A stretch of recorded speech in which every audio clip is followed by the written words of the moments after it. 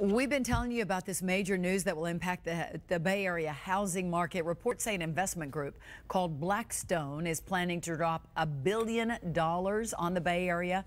And those connected to the deal say Blackstone will buy up to 15,000 homes over the next 3 years and then rent them out. The investment group is focusing on Hillsborough, Pinellas, Polk, and Pasco counties, where it could potentially affect nearly every homeowner, every renter, and every neighborhood. Well, joining us now to talk about the impact of this is Peter Murphy. He's CEO of Home Encounter in Tampa. Thanks so much, Peter, for being with us. First, to explain what your business does. We help people acquire and manage rental properties and investment properties for their portfolios. We help investors do that on a small and large level.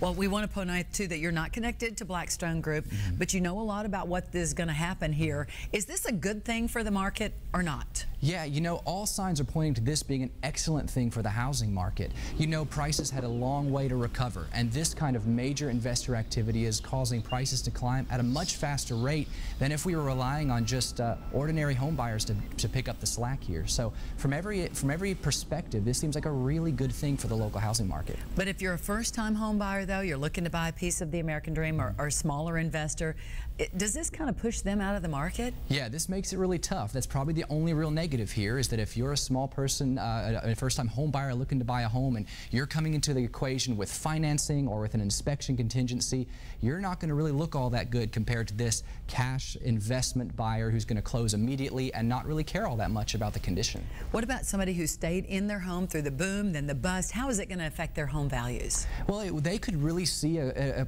really recovery in their home values if they purchased before that huge peak in home prices back in 2005 and in 2006. They might be able to actually sell their homes at a far higher price than they would did we not have this big institutional money coming in and stabilizing the local market.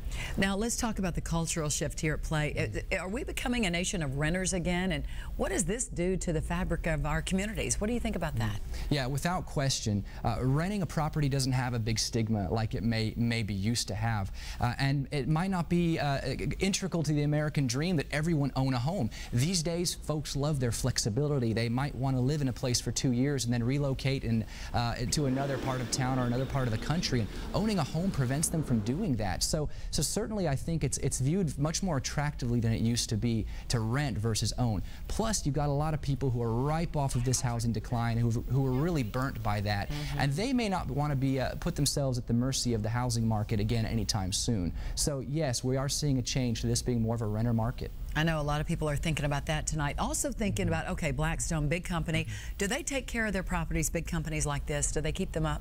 Yeah, absolutely. These folks who are buying these properties are looking to assemble them into portfolios and resell them, commoditize them, and resell them. So they have got an obligation to their investors to protect this collateral, these homes.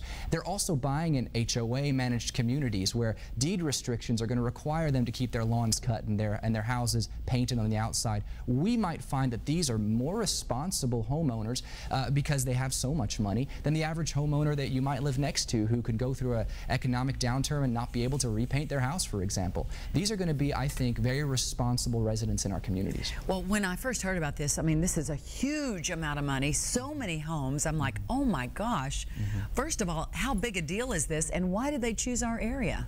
Well, anyone who's looking at the Tampa Bay area right now sees a perfect balance between the rent rates that a Tampa market produces and the purchase price. It allows them to be able to make around 8 to 10% or maybe more in some cases on their real estate investments. And so from that standpoint, real estate investing is super attractive in Tampa Bay, and maybe much more so than in other markets where rents just aren't as high or where purchase prices are a little bit higher than they are here. Tampa had a huge decline, and so it's really attractive for folks to come in, buy it up, and benefit from stabilization and high rents. It's going to be interesting to see what happens. All right, Peter, thank you for joining us tonight. My pleasure.